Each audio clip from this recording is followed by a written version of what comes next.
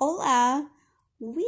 Some of you chose to read about the reto, the challenge, Una Semana Sin Tecnología, the week without technology, where the chico went for a whole week without using, or tried to anyway, without using internet, su teléfono celular.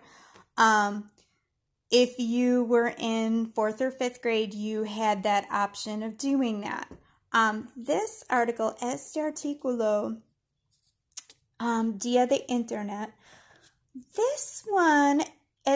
este artículo es de Colombia, y en Colombia el Día de Internet es el 17 de mayo. So, es el 17 de mayo. Es diferente del otro día del Internet. So it's just like, it's kind of the same idea. Each country has its own day that is, or may have its own day for Internet Day.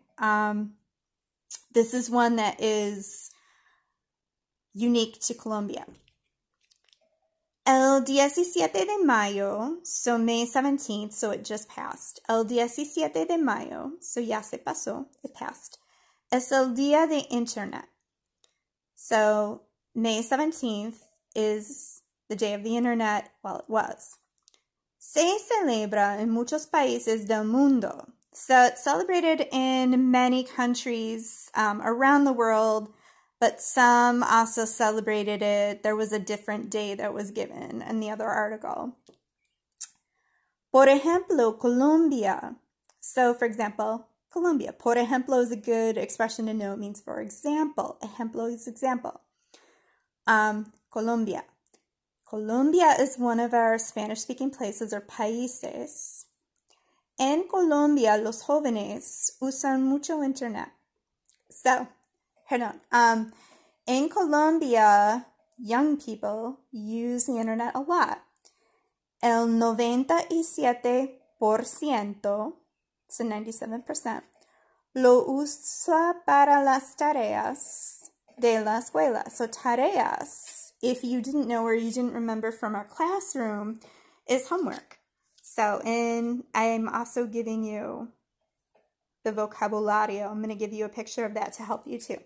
So 97% use it for homework from school. El 94%, so 94%, 94% para escuchar música.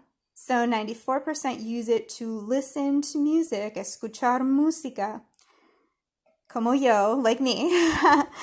Y el 84%, so 84%, para las redes sociales. So redes sociales are your social networks, like Instagram, TikTok, Facebook, those.